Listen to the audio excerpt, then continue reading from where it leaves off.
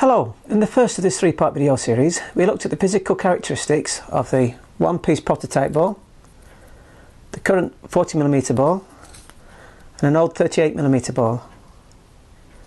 Now we're going to look at how these balls differ, if at all, in terms of their 1. Rebound speed, to see how each ball reacts against different types of rubbers, 2. Bounce and throw angle, and 3. The spin capabilities. And we're not just going to limit our testing to one particular type of rubber, because experience has shown in our previous testing that these balls will perform differently depending on what type of rubber they're making contact with. We're going to be looking at 6 different types. 1. Anti-spin, Tiber Ellen defence with a sponge thickness of 2mm in black. The long pimples, which will be Tuple 911, again in black OX, no sponge. Medium pimples, which is the RITC 563 2mm, this time red. Short pimples, 80240 super soft 1.5mm red. A tacky sheet of inverted rubber, the Hurricane 3 Max. And a mechanical grip sheet of inverted rubber, the Ratska 7 Max.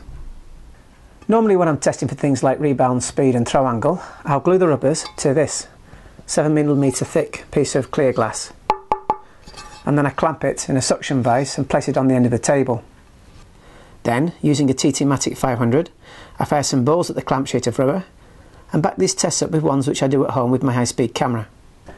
This time, however, it wasn't possible for me to do testing at the table tennis centre with a TT-Matic because, 1, as we've already seen, the prototype ball is bigger, so it would be difficult for me to adjust the TT-Matic's feed rollers for each type of ball, ensuring the same force was applied.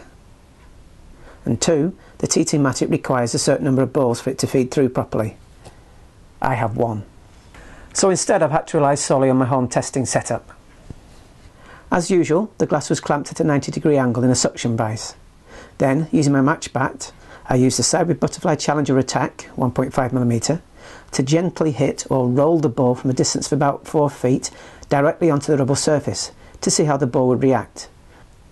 The high-speed camera was mounted directly above the flight of the ball and footage was shot at 1000 frames per second. The second camera, the one I'm using now, was put at the side of the actual setup to catch the bounce of the ball as it came up and hit the rubber, or as it hit the rubber directly and bounced down. This camera only shoots at 50 frames per second. I placed the marks you can see on the background as a reference point to help me analysing and editing the footage which I've recorded. Now this is a far from perfect testing environment, so what you're seeing really is only a rough guide, an indication of things possibly to consider. But I've tried as much as possible by using the guidelines that I've actually shown you on the actual whiteboards in the background to match up video shot for each ball against each type of rubber as best as I could in terms of speed, angle of approach, bounce, etc. 1. Rebound speed. Same ball, different rubbers.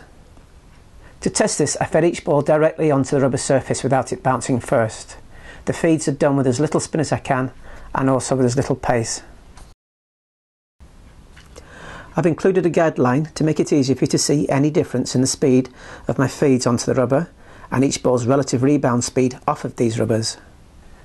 Using the 38mm ball, the rebound speed was fastest off 1. The Ratska 7, then 2. Short pimples, followed by the medium pimples, followed by the Hurricane 3, Anti, and finally logging a long way behind the long pimples. Using the current 40mm ball, the finishing results were the same.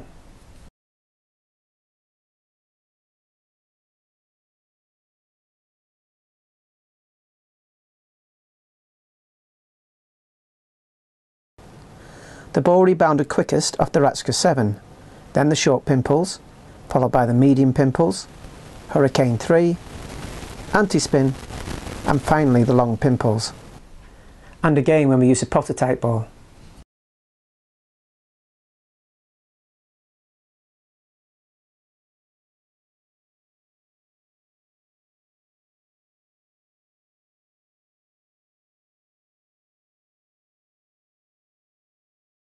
So in terms of the relative rebound speed of these balls, it would appear that the rubbers have no impact on the finishing order.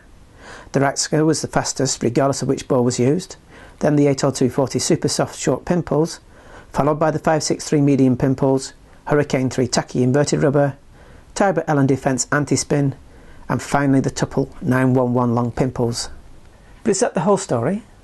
Well, let's take a look. Let's see the finishing positions of each ball against each type of rubber when the Ratska 7, which had the fastest rebound speed, crossed the finishing line. With the exception of the medium pimples, there is a shorter gap between the prototype ball bouncing off the Ratska 7 and each of the other types of rubbers. The reverse is true for the 38mm ball, which had the biggest differences in rebound speed between each type of rubber, with the exception of the sheet of anti-spin. In other words, the relative difference in rebound speed is less with the prototype ball and more with the old 38mm one. So this prototype ball is narrowing the gap in the performance between the different types of rubbers. Could this mean that your super fast rubber, when you have this prototype ball, won't have the same speed differential against the other rubbers in its class?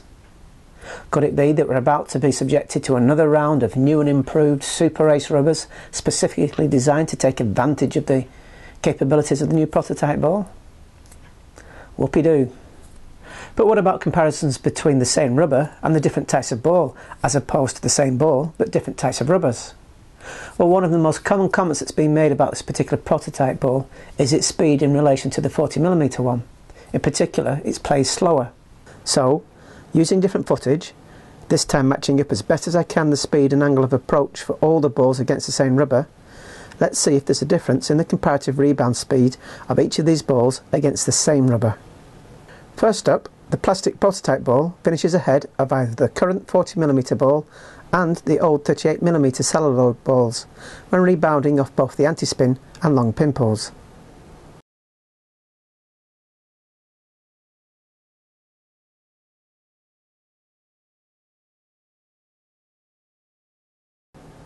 There's the prototype finishing first again, this time rebounding off both the short and medium pimples.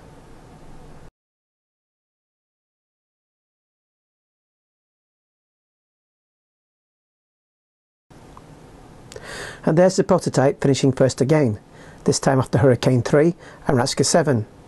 But notice how much closer all the balls finished compared to when they rebounded off the anti-spin and long pimples. Results. When feeding a slow ball directly onto each of these table tennis rubbers, and I stress slow ball, prototype's rebound speed was faster than either of the other two balls. And the differences in the rebound speed that each of these balls bounce off a variety of different types of table tennis rubbers is greatest with the 38mm ball and least with the plastic prototype ball. And what this suggests to me is that this particular type of plastic one-piece ball is going to act as a leveller in terms of performance. It's going to narrow the gap between the different types of rubbers and rubbers of the same type. 2. Bounce throw angle. This is a side-on view of each ball bouncing off the rubber surface. I've slowed the footage down to 3% of its normal speed, and I've overlaid the footage of each type of ball to try and highlight any differences. Notice how the balls all seem to fall or slide off the long pimples and anti-spin onto the surface base quickly. But as you progress from medium pimples to short pimples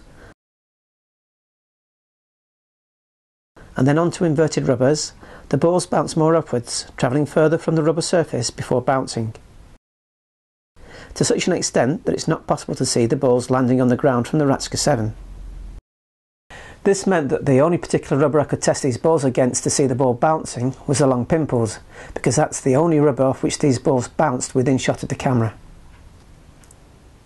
Looking again, but this time concentrating on each ball bouncing on the base surface, you can see that the 38mm ball reaches its peak bounce height first, and it's lower than either the current 40mm or prototype ball. And this ties in with the bounce test that we did in the first video in this series. Results. The prototype bounces higher off the base surface than either the current 40mm ball or the old 38mm one. 3. Spin. Now I'm always wary of trying to measure or compare the amounts of spin that rubbers are giving out, or equipment in general is giving out, because there are so many variables involved. Angle of approach, speed, rotation of the ball coming in, temperature, etc, etc, etc.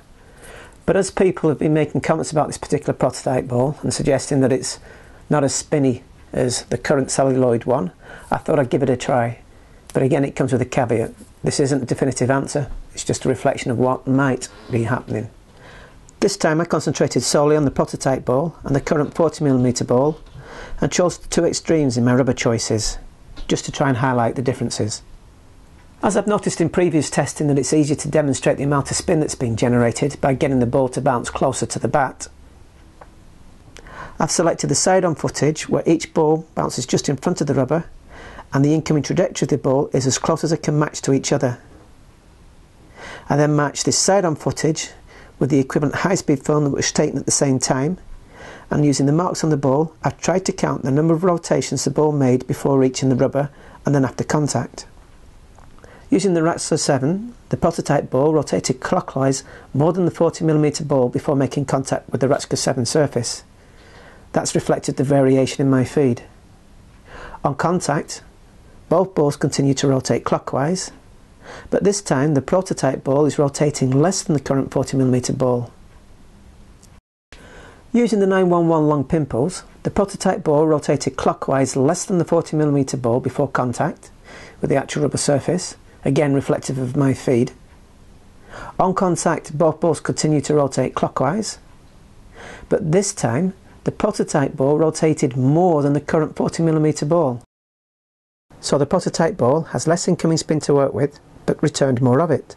So much so, if you watch the footage end, you'll see the prototype ball actually spinning backwards after bouncing.